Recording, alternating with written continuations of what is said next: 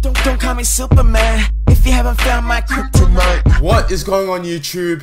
It is the Big K Cops 360 here, and we've got two reasonably big stories today. First of all, AMD is dropping the price of the R9 Nano to $499. So repeat, you can get full fat Fiji 4096 stream processors. It's a fully fledged chip rated at 175 watts. You can now get that bitch for $499 US. That puts it below the GTX 980, or at least on par with the 980, which is going to be a problem for NVIDIA because the R9 390X as is beating the 980 in certain cases, and that is not very good at all. NVIDIA is going to have to drop the price of the 980. I mean, they already dropped the 970 price. If they don't drop the 980 price soon, man, AMD is just going to keep undercutting them really hard because they got the 390X. Now they've got full fat Fiji in the R9 Nano, also at a very similar price point. So I would not be surprised if NVIDIA does something about that very soon. Now, of course, some are saying, look, that is implying that Arctic Islands is coming soon. I don't really know. I mean, AMD hasn't really been selling a shit ton of Fiji chips, so I'm pretty sure they're just trying to sell more. The Nano just doesn't make sense to be $650 US along with the Fury X. It just makes no sense because the Fury X is just a better card. I mean, sure, the Nano is smaller. It's a small form factor. It'll fit in bloody anything, and it doesn't have a water cooler, but it's still not, I don't know, $650. So I can just get the water cooled one. Why would I not buy the water cooled one? But anyway, $499 US, that's good.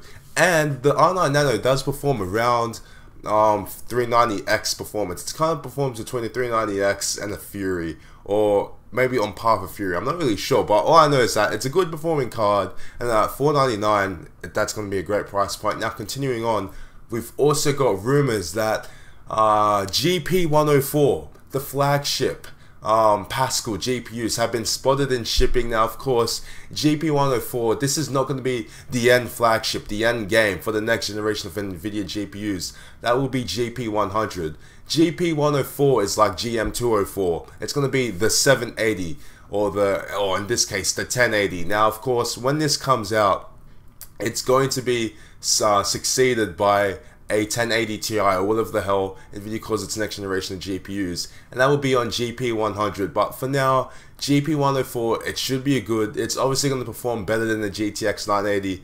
Is it going to outperform a GTX 980 Ti? I don't really know. I hope it at least matches it, because we are moving onto a smaller 60nm FinFET process by TSMC, so you got a more dense silicon chip. However, we really don't know. What is NVIDIA going to do? I mean, some are saying that NVIDIA absolutely crippled Kepler's performance. Are they going to do the same with Maxwell and make GP104 look much better than it actually is? Who really knows? We're just going to have to wait and see. But I'm keen for GP104. I'm keen for Pascal. Pascal's what the people want.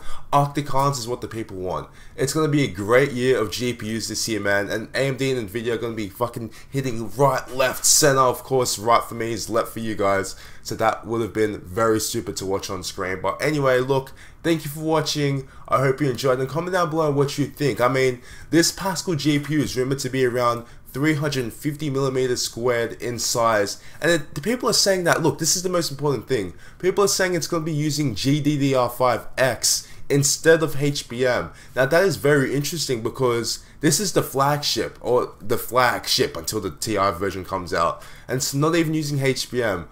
I'm not really sure. That's what makes me a bit iffy about this report, because you'd assume that, you know, maybe for the first few, maybe the first one or two cards, they'd use GDDR5X, and then maybe the second flagship they'd use HBM, and then the top boy, the big boy, they'd use HBM2. Maybe they're saving that for the TI card. I mean, it's kind of disappointing that they won't even use HBM in GP104, but of course this is still a rumor. We still don't know, so we're gonna just have to wait and see. So look guys, thank you for watching. I hope you enjoyed, and look, the Big K will see you later. Bam.